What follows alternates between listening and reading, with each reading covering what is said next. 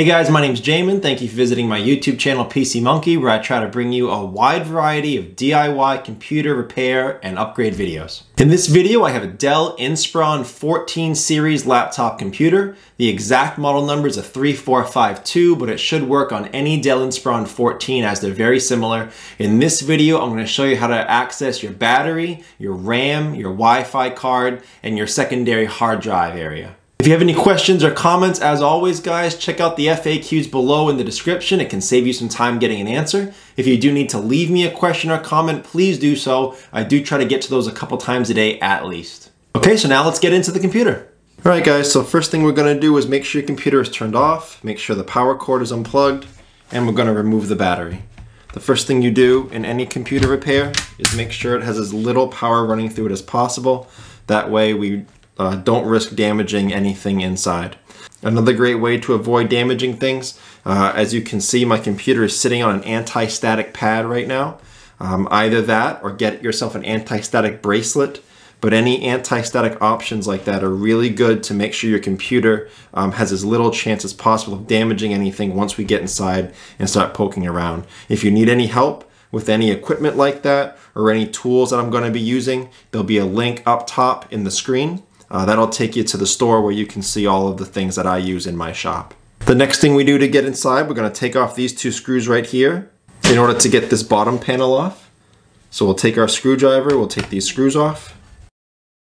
Flathead screwdriver, that comes right off. Another quick suggestion for you guys when keeping track of your screws and your screw management, make sure you keep them separate from each other. Screws are not all the same size, the same width, or the same length in different parts of the computer, so make sure you know where your screws go so that when you're reassembling your computer you can put them back in the correct spot. One quick suggestion, this is what I used to do when I started computer repair. Sometimes I'd write sticky notes, battery, screws, bottom case screws, that way I could keep my screws separate from each other. So here you have a hard drive space right here where you can put in an additional hard drive. You have your Wi-Fi card and your RAM card. I'll zoom in a little more and show you how to take these out. So laptop RAM, this is very common how it looks. It's held in by two metal spring-loaded arms that hold it in like this. So all you've got to do is pry apart these arms and the RAM should just pop up like that. And then you would just slide it out. So that's your RAM stick. And as you can see, it's a long port, short port, so you can't put it in this way. It's got to go in this way. So to put it back in, you'd simply put it in the port and then snap it down. Like that. Over here you have your Wi-Fi card. It's held in by one screw with two antenna wires in it, just like most laptops. So to get these antenna screws up, we're going to pop up each antenna wire with a plastic pry tool. Then we're going to unscrew the one screw holding it down. And the Wi-Fi card pops out like that. And oftentimes you have to take out the Wi-Fi card to continue into the computer. As you can see, it's screwed into the bottom case there. To reattach your Wi-Fi card, you'd slide the new one in, you'd screw it back down,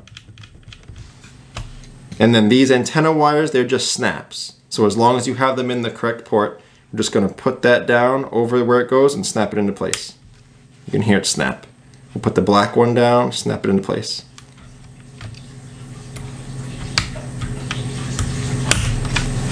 And that's how you would install the Wi-Fi card. So that's our video, a nice simple partial teardown video. Again, check out the FAQs below if you need to. Leave me a comment if you need to. I do try to address those as often as possible. Thank you so much for watching, guys. I look forward to seeing you on my next video.